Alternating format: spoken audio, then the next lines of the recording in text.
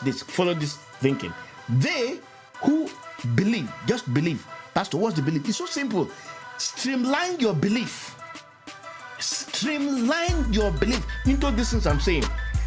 Jesus is the only one whose obedience is acceptable, perfect and acceptable. Jesus is the only one that could not be condemned or confined or sentenced by the law.